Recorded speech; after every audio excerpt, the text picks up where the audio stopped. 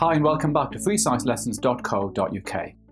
By the end of this video, you should be able to describe what's meant by an exothermic or an endothermic reaction.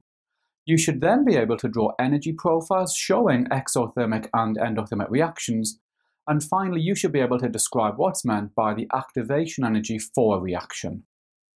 Let's start by looking at exothermic reactions. I'm showing you an exothermic reaction here. This shows wood burning. Now, the key fact about exothermic reactions is that they transfer energy from the reacting molecules to the surroundings. So that means that in exothermic reactions, the temperature of the surroundings increases. In other words, the surroundings get hotter. Now, we've already seen that combustion, in other words burning, is an exothermic reaction.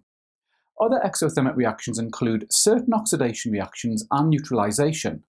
It's worth learning these examples as they could come up in your exams, and we're going to look at all of these reactions in more detail in later videos.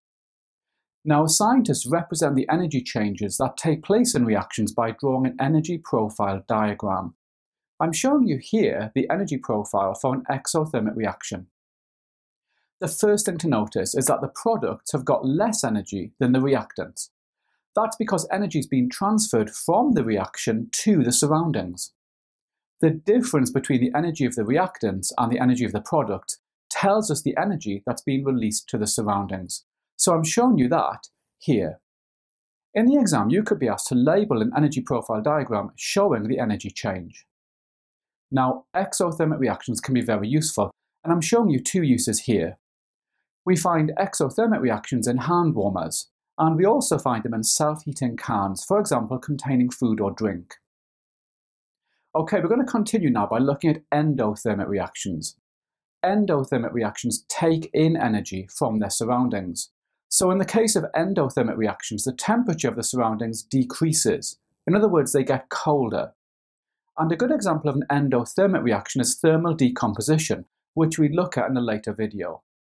I'm showing you here the energy profile for an endothermic reaction. As you can see, the products have got more energy than the reactants, and that's because energy has been taken in from the surroundings. The difference in energy between the reactants and the product tells us the amount of energy that's been taken in by the reaction, and I'm showing you that here. Now, if we look again at the energy profiles for both exothermic and endothermic reactions, we can see they've got something in common. In both cases, the energy rises to a peak, and I'm showing you these here. This is called the activation energy, and we're going to look at that now. The first key idea is that reactions can only occur when the particles collide with each other, and they have to do that with sufficient energy. The minimum amount of energy that particles must have in order to react is called the activation energy. Now, you could be asked to represent the activation energy on an energy profile diagram, so let's look at how to do that. The activation energy is from the reactants to the peak of the curve. Here's the activation energy on the exothermic energy profile. And this shows the activation energy on an endothermic energy profile. Remember, you'll find plenty more questions on exothermic and endothermic reactions and on reaction energy profiles in my revision workbook, and you can get that by clicking on the link above.